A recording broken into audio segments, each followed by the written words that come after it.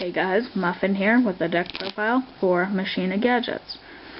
Let's start it off with probably the most obvious card, which is 3 Machina Fortress, who is a giant beatstick, but great when he is destroyed.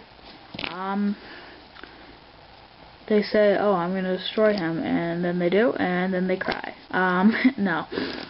But he's pretty annoying, and like I played these at my locals yesterday, and I was like, hey, I'm gonna make this deck, and so I did.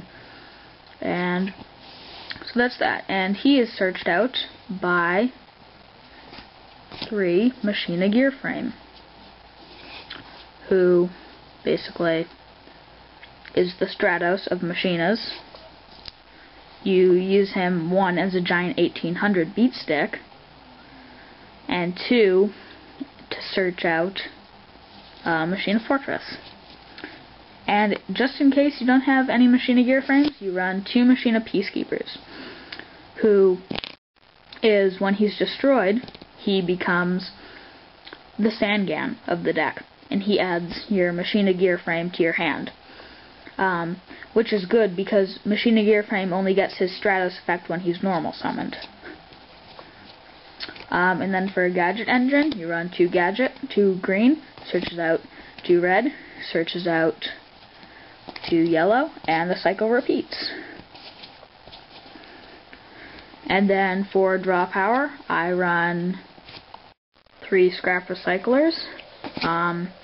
Probably one of the most broken draw engines in the game right now. It's kind of like a mini pot of avarice, but in case you don't have enough, you can always dump one.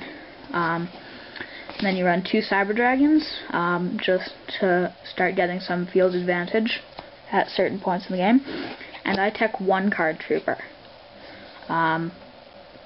who combos well with your scrap recyclers. You can use him, you mill. Oh, you mill the machine. You have scrap recycler, just recycle it. Then for spells, we run 2 Machina Armored Unit, which is pretty broken. Some people don't like it, but I personally do. Then you run Heavy and MST, just basic staples. You run 2 Smashing. I'd run 3 if I could, but I don't have the space. I wanted to strictly keep this 40 cards. Then we have 3 Shrink, which is great. 2 Book of Moon. Some people wanted to run 3, but I personally took out 2. I took out 1, sorry.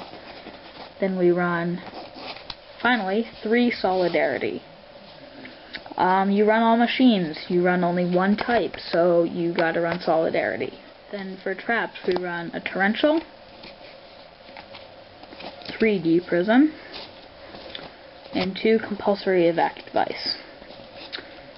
So that is the deck.